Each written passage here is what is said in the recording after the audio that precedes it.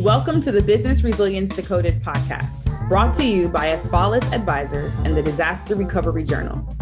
Crisis management in today's world is ever-changing, and this podcast is our commitment to help you navigate successful outcomes for any crisis you may face. I'm your host, Vanessa Matthews. I specialize in providing insights and solutions for crisis, continuity, and resilience across industries from real estate and healthcare to terrorism in the airline and transportation worlds. No matter what industry you're in, this podcast will provide you the tools to build resilience in your organization. Welcome back to another episode of the Business Resilience Decoded podcast. Today, we're going to be talking with Richard Coughlan. He is the professor of management at the University of Richmond, and his episode today will focus on negotiations. Before we get started, I wanted to share a few resilience resources and reminders. The Disaster Recovery Journal hosts a new webinar every Wednesday, and you can be sure to register at the link provided in the show notes from today's episode. And as Asfalis News, keep track of the Road to Resilience program, as well as our upcoming public speaking engagements. You can go to asfalisadvisors.com/public speaking. And lastly, if you enjoy our podcast, please leave us a review on Apple Podcasts. This helps more listeners to find us and lets them know that you're getting value. So let's dive right in. Richard, welcome to the podcast. Thanks, Vanessa. I'm thrilled to be here. How are you? I'm doing really well. Hope you are as well. Doing well. So look, we met a few months ago, and I was intrigued by your background and your focus on negotiations. So I guess that might be a great place to start. Can you tell us a little bit about you and specifically how you got into the field of negotiations? You bet. When I finished my undergraduate degree at the University of Virginia, I went straight to California. I was fortunate to land a position with Hyatt Hotels. The job title was sales manager. What I found out when I got out there was that meant I was going to be negotiating every day. And I didn't have much of a background in it, unless you count the years I spent working at Foot Locker in the mall, trying to upsell or something like that as background. But I got out there and got great training, formal training. They sent me to Chicago for 2 weeks. And then I got tremendous mentoring about how we're negotiating very quickly. What I was negotiating on behalf of the resort in California was Hewlett Packard or other high-tech firms might want to bring a meeting to our resort or some resort. And I had to convince them that ours was the best site for that. Lots of elements to the negotiation, but that's really where I cut my teeth. And then stayed in the hotel industry for 4 or 5 years, went back for grad school. And coincidentally, frankly, they needed someone to teach negotiations at the University of Arizona while I was a grad student. And they said, well, you've negotiated, so give it a shot. And I guess 25, 30 years later, here I am. Awesome. So I guess a couple of fun facts. So I used to work at Finish Line. Oh, funny. Foot Locker was the competitor. You didn't have to wear a referee shirt like I did. No, but I had to wear like a Finish Line shirt, and I always had to upsell a shoe cleaner. So yeah. And then secondly, the other fun fact, back in 2017, I got selected to go to China, and Arizona helped to sponsor that particular trip. So oh my gosh. A couple of places where we have a bit of commonality. That's great to hear. So I know that you work with businesses to help them conduct negotiations training. Yep. So I guess just a question for you is, why is it important for organizations to be trained on how to negotiate? Well, I think the preparation for negotiation is really what doesn't get enough attention. And so I think a lot of these businesses, kind of like me in the hotel industry, you find yourself having to negotiate, and you do your best at the start, and then you figure out what seems to work for you, and you utilize those tools for some amount of time. But then you bring in new talent, or the business expands, and the negotiations that you're encountering are much more complex. The reason I think it's so important is because what we really need to focus on is how we're building relationships with other firms so that when the negotiations arise, they're done in the context of, this is one of those relationships I'd really like to maintain or enhance. But at the same time, I need to achieve certain outcomes for my business. To me, the fascinating tension there is, how can I be successful as a business negotiator when success means holding on to that relationship and getting what you need out of it? So to me, giving some attention to that kind of complexity is really where value seems to emerge for most businesses. So what I like about what you said is that it starts with a relationship, because a lot of us in this crisis, emergency management, resilience field, we are successful because of the relationships and the partnerships that we have. But to your point, this is also business. And so being able to understand what relationship are we entering into and how do we construct that in such a way where everybody feels like they're getting something, and it's hopefully mutual, if it can be. Well, the core of that, to me, and what's so fascinating about the business that you're in, what's the core of it is trust. And so if there's not trust kind of underlying in the background of the conversation, most negotiations aren't going to be fruitful. They're just not. And they're certainly not going to lead to second and third conversations. So all of the relationship building that goes on in your business or my business, all of the relationship building that goes on is really, for me, an opportunity to build trust so that when we get into the nitty-gritty of negotiations, there's some level of common understanding about what we together are trying to accomplish.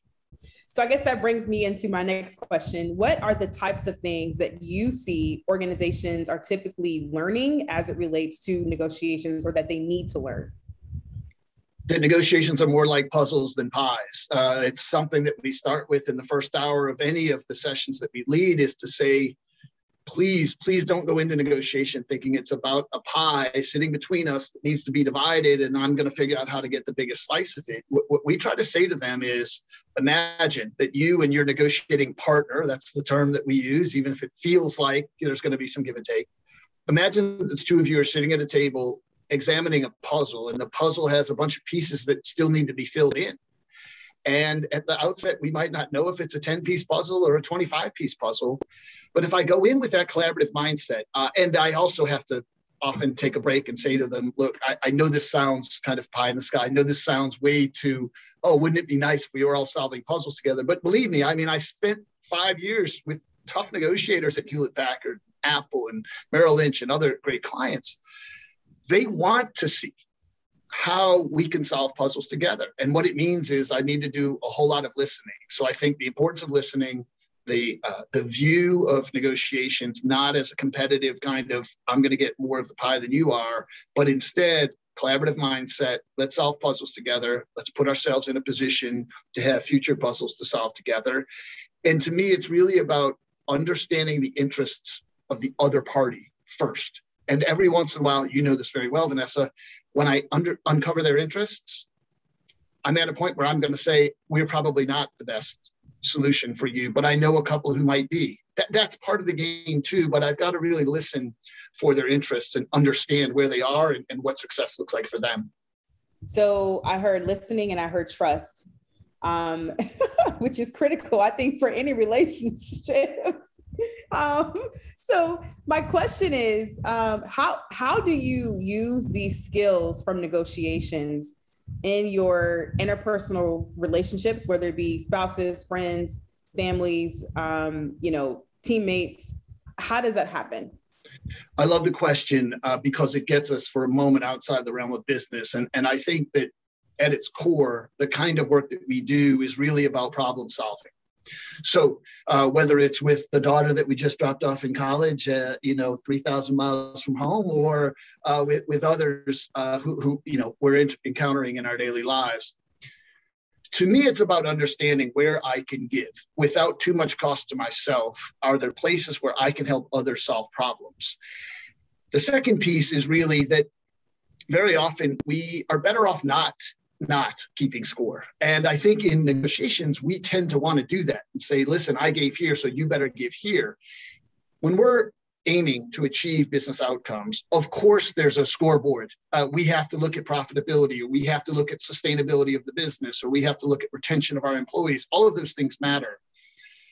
But if we can get to a point in a relationship with another with whom we're negotiating at work or away from work, where we're not keeping score, but instead each party is looking to figure out how they can help the other solve their interests, we're in a pretty good spot, both for the relationship to continue and for the relationship to blossom in a way that, now we get to solve new problems together. Now I'm starting to trust you with things I didn't a year ago or 2 years ago or 3 years ago. So all of those things come into play, again, at work and away from work. At least that's the way that I view it.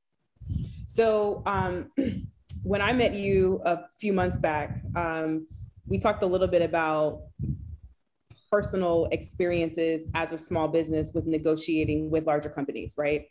And a lot of our podcasters, they're in the resilience, crisis management, disaster recovery space, but they also purchase goods and services potentially from some small and mid-sized companies.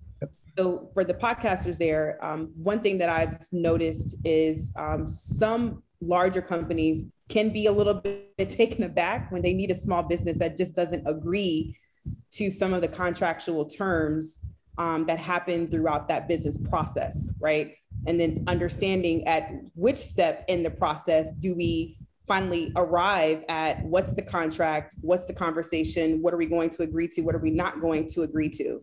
So I guess my question might be a little bit more focused on this profession, and your answer may not change, right? But I guess what recommendations can you offer to our subscribers as they're working with other businesses?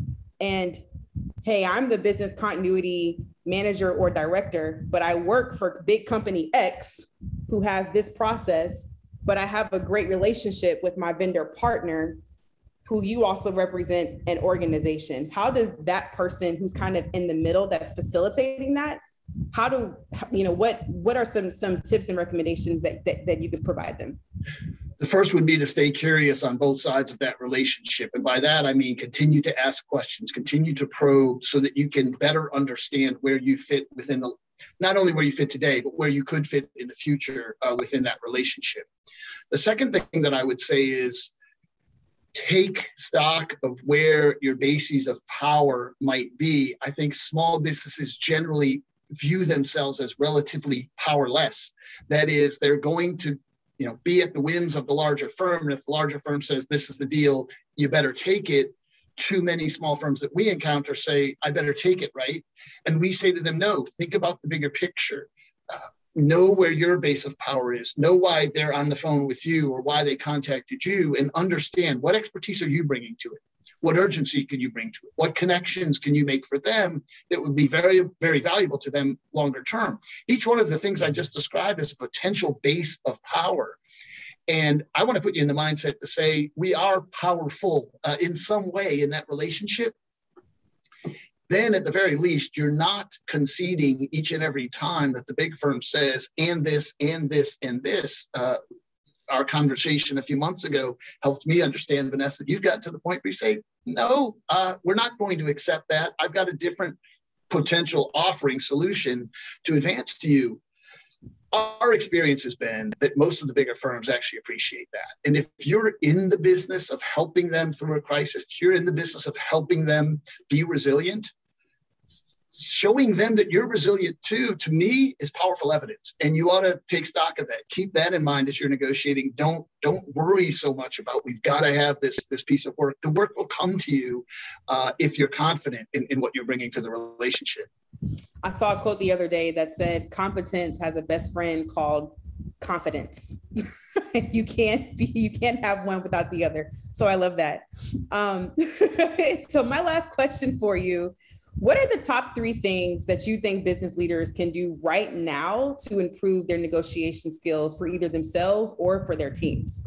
The first would be to take a really hard look at the businesses that you're doing business with in either direction. So either you're serving supplier to them or you're purchasing other things. Figure out the 5 or 10 most important relationships that you have. And here's what I would do. Devote whatever time you can to thinking about where are they headed? What's important to them today and what's going to be important to them in the future. That background is going to put you in a very good place to negotiate. The second would be to take a look at how you're defining success in a negotiation. How much of that has to do with specific business outcomes? And are you, in some places, actually documenting that a relationship saved or a relationship enhanced is also a tally in the success category? Sometimes giving a little at the outset to get into the relationship is worthwhile. Longer term, we've got to get back to getting business outcomes. And the final thing would be get comfortable with silence. You need to get comfortable with silence. You need to get your teams comfortable with silence. All of us have way too much stimuli on our daily basis. And what I've found is that the most successful negotiators are extremely comfortable with 30, 60, 90 seconds of silence, both so they can think and so that they put the other party in a position to share a little more information that might be valuable to us. Wow, that was keys right there. So here's my takeaway. We talk a lot about risk management on this podcast, but understanding how to negotiate is also a way to help you manage risk. And no matter if you're applying for a job, if you are a company that's looking to do business with another organization, we're always negotiating, in my opinion. I mean, you know, whether I want pizza or salad tonight, that's a negotiation in my house. And I've learned to yield. Whatever others want is just fine with me. Right.